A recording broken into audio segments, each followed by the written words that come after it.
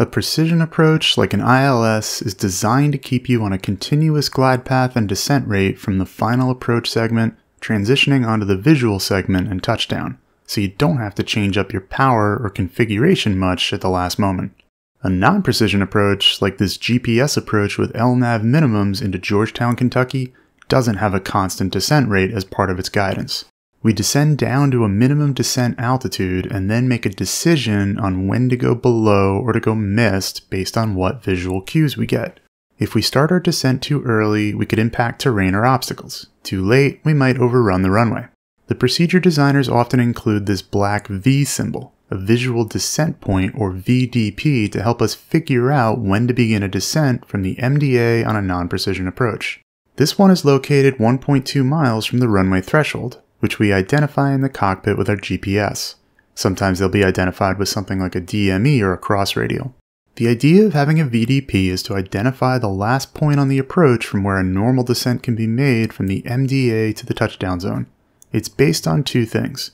First, the MDA, but notice there are more than one MDA.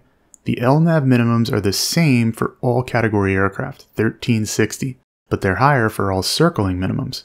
It turns out that circling approaches won't have VDPs because it's not possible to maintain a constant descent to land on a circling approach. But on approaches where the straight-in MDAs are different, the VDP is based off the lowest one.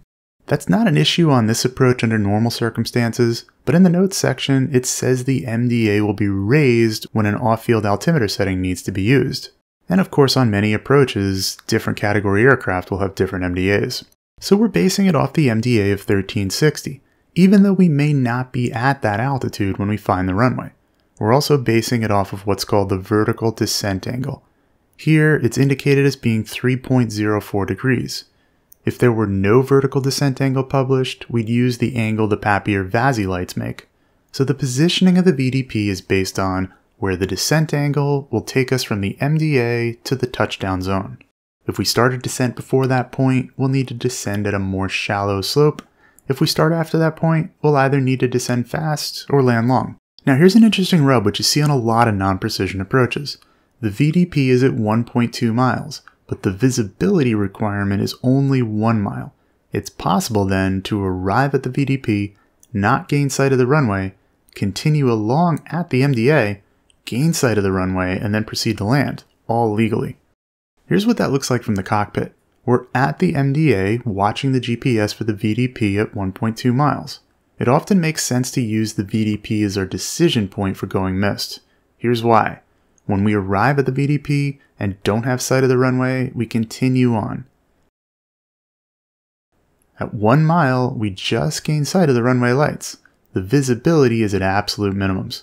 We can make our landing. Look at those PAPI lights though, we're very high. We really need to chop and drop if we're going to make our touchdown point.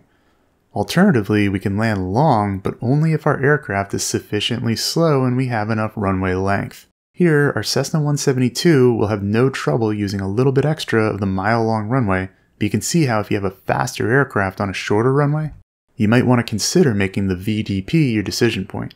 It's really up to you in your own approach brief. Whatever you decide, the VDP is not the missed approach point. That's still located at the runway threshold. So if you do decide to go missed at the VDP or any other time, you actually execute that decision at the runway. While adhering to a VDP isn't a hard legal requirement the way an MDA or a missed approach point is, there are many reasons why pilots play it conservative and make their decision point at this spot on a non-precision approach. Knowing your approach plates like the back of your hand is essential to the IFR student, and it's covered in depth along with other important topics in our IFR Ground School, which you can check out today at the link here or in the description.